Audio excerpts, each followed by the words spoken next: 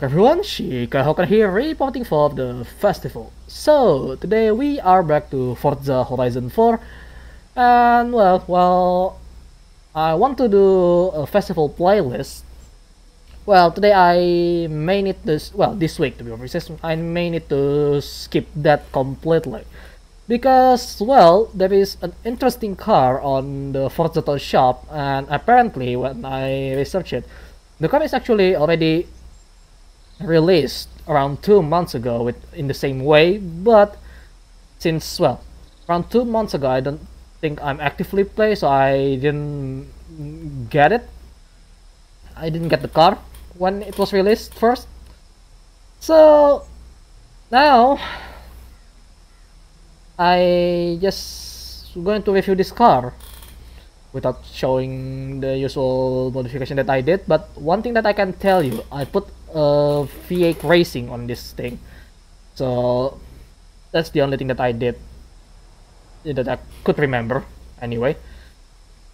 So yeah, what you're seeing here is the 2010 Rossion Q1 or Q1 quarter one, I don't know, but it's that car. It's basically a supercar class, I think. And as far as I'm aware, this car is quite interesting because, how do I say it? There is a gap between confidence and hesitation, and basically that gap is very little in this car, because once you hesitate, you will crash this car, or if you are overconfident, you also crash this car. It's just that kind of car that requires you to stay in that safe zone between confidence and hesitation. So here I am, as you can see on the screen, and the livery right here is based on Hyperdimension Neptunia series, and it's obviously Neptune featured on the car, one of your most interesting protagonists in the last decade, as far as I think, because she can break the fourth wall really easily if she want to. The design was created by someone, obviously. Where is the you know what, I'll just show you the pictures of the creator on the screen, so just so you can visit him or her and download this awesome livery that I created. And today, just like usual, it's been too long since I visited my custom route, so might as well do that. And since this is spring, it will be a good time for this particular custom route, as far as I'm aware. And yes, we are back to Pincher, and anything goes. And I'll tell you what I think about this car a little bit more thoroughly, because I really love this car. This car really makes you need to focus a lot when driving. So, I mean, obviously you can just all-wheel drive swap it if you really want an easier time, but me being me, I upgrade this car into an S2 class top, and I kept it rear-wheel drive. So that's an interesting bit. Not much people do that. I mean, as you can see, the launch is not that great, but obviously once it's got going, it just go. And how about the braking? The braking is, as you expect from S2 car usually. This car has quite some grip for a real drive, so that can push you towards the confidence side of the car, but the speed is, always concern me, because I'm more of an S1 driver than an S2 driver on this game. So yeah, thing is, you don't want to be hesitant when you're driving. You really need to be confident enough to drive this car, or else you will go understeer when you start letting off the throttle. And yes, there are some slight hesitation there, but since it's on a lower speed, you'll be fine. But on a higher speed, if you do that, well, you may die because, well, reasons. Alright, let's go to more higher speed because this is more of the zone that I'm used to comfort. Well, maybe not that one because I need to brake, I feel. Oh yeah, that one is more on my fault more than anything because I didn't see the corner properly. It's been a while. Yeah, overconfidence. Well, you see I'm overshooting the corner there.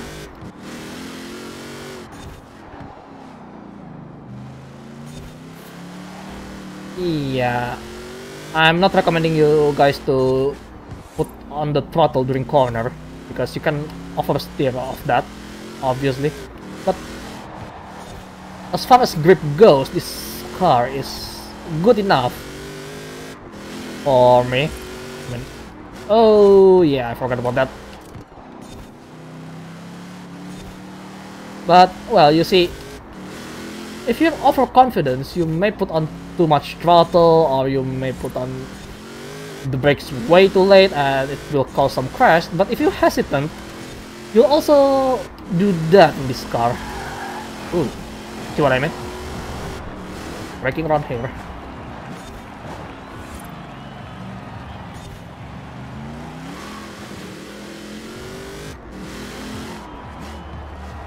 I forgot where this goes, but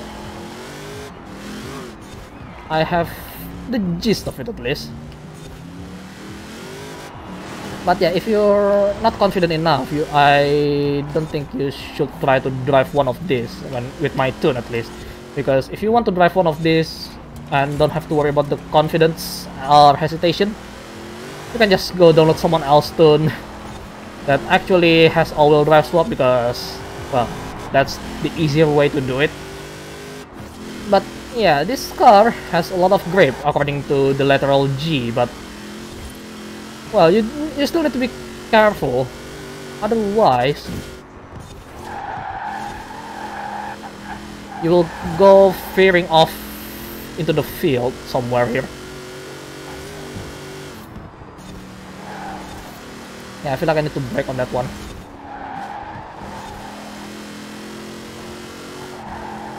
Brake around here.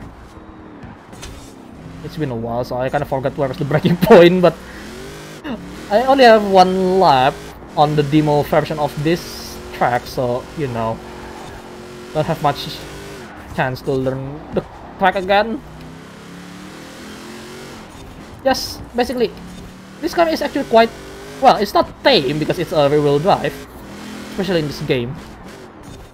But you can put enough brakes to make sure it stops. I mean, it stops, obviously. But you also need to put some throttle on the corner with this particular tune, which is not recommended at all, especially for a newcomer. But this car is actually really great. It has good acceleration for a rear-wheel drive because it's around 1000 horsepower with the current tune that I have. And the car is really light. It's around 2,200 pounds, if I remember correctly. And well, if you try to drive this, please try to focus because S2 class is no joke at all usually. Unless you're using a car that has so much grip around, it will be okay. But with this and the other cars that even have an all-wheel drive swap, you may want to, you know, focus on the track instead of trying to talk to your audience. Because, oh god, I'm just letting off my eyes for a second and I almost crashed there. Yeah, basically, this car requires you to focus because it's not as easy as BAC Mono or Caterham Super Light because, well, they are really light, they are more on the grip side, so they don't really have much speed compared to this. I mean, this car is really wild, especially since it's a mid-engine rear-wheel drive, so you may want to be careful. Or else that happened. Yeah, sorry about that. Didn't focus enough with my turning. So, speed-wise, it accelerates really well. Has good enough top end. And just have enough grip, but you really need to know where to corner. Or else you may crash or understeer towards the end of the corner.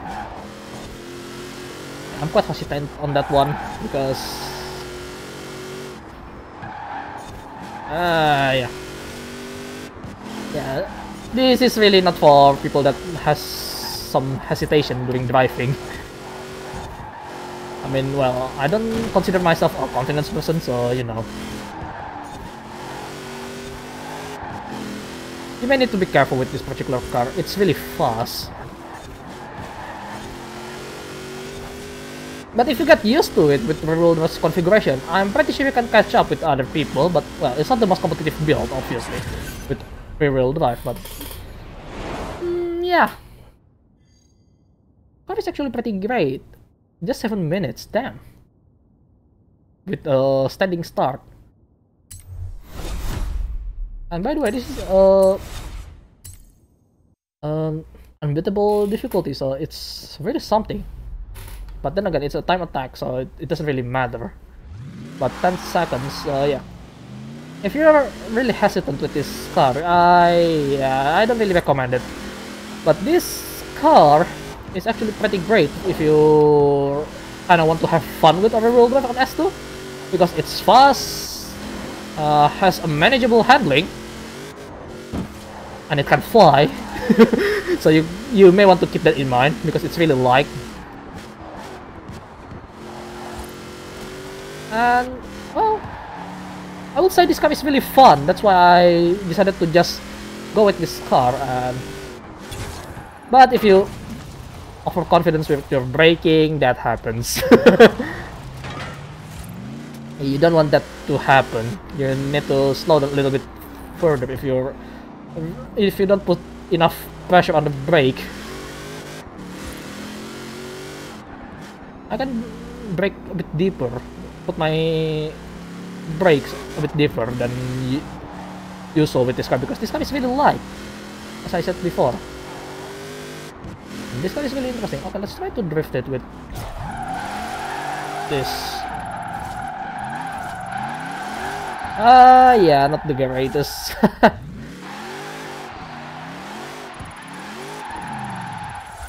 Yeah.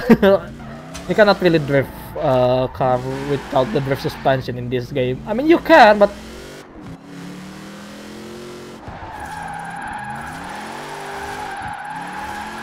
I mean, yeah, you can do it like that, but you know, it's not the most effective thing to do. I mean, it could be a good drift car on S2 as well if you're into that kind of drifting adventure, online adventure. So yeah, this car is really great. Really love it actually. I mean, yeah, maybe I don't sound like it, but you know.